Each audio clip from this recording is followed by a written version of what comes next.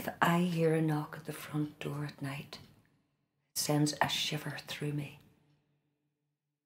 It brings the shock of that night back to me as if it were yesterday. My Joseph was an honourable man. He served crown and country. He was the head constable of the RIC at Raphoe.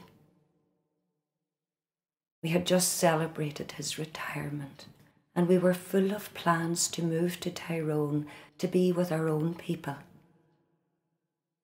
Joseph had given a lifetime of service to the RIC, and 20 days later his life was over.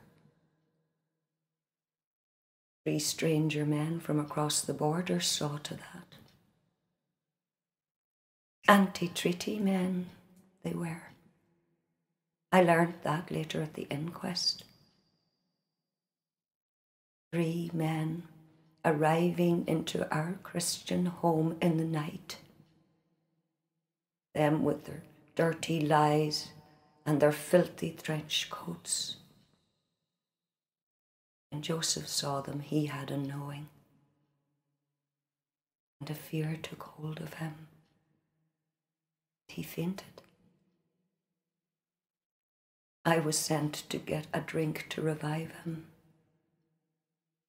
And it was then that I heard the shots ring out, echo through our house, shatter the peace of our home. 2 shots that left me a widow. I hear them still.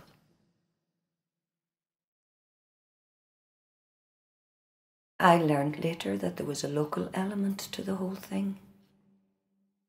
A local publican's wife had instigated the whole affair. And I'm sure it was done out of some petty personal gripe, and not from some highbrow political stance, if it's who I think it was. Justice was never served. Indeed, it wasn't talked about much after the inquest. And soon there wasn't even the mention of his name. But I won't forget what was done to him. I will remember my beloved husband,